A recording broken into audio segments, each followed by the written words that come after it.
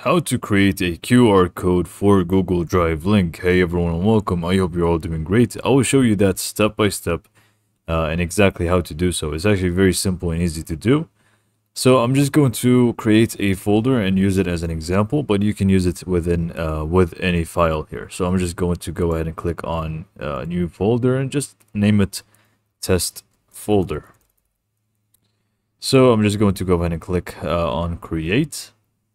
And now that we have this, we can just go ahead and start using it. So what you need to do is basically just go ahead and click on share next to it.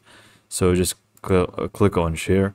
And in here, you would need to do a specific thing, which is the general access. You would need to actually change that so that it is anyone with the link. So just go ahead and make sure that you have it as anyone with the link, and then you would want to obviously copy the link. So just go ahead and copy the link. It should say link copied.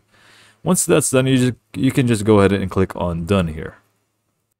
Great, so now that we have the link for this with the general access of anyone with the link, you'll need to just go ahead and open up a new tab with your Google, and then you would want to just search for QR code generator.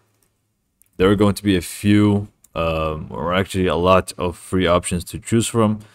We can just go ahead and use this one. Just go ahead and click on it. And then what you need to do is very simple. Just go ahead and paste the link that you got from your Google Drive. And then from here, you can actually go ahead and see on the right panel, we have our QR code basically ready to go. And we can also edit how it actually looks like. So for example, you can just use any of these frames that you can actually use, and there's also the ability to add your logo here, but I believe you will need to create an account, a free account for this specific website, and it's actually going to be quite nice to have that for you. So for example, if you actually want to add it to your site or anything along the lines, you can actually customize it to your liking. Now, I believe some of these you can't really use unless you sign up, which is also for free, which is great. But yeah, we can use some of them as well. And we can also change the shape of it, and I believe the color of it as well. So we can actually make it red, for example, or yellow. But I'm just going to keep it the same way. And what else? So we can actually add the logo. Now, I believe you'll need to, again, log in for that.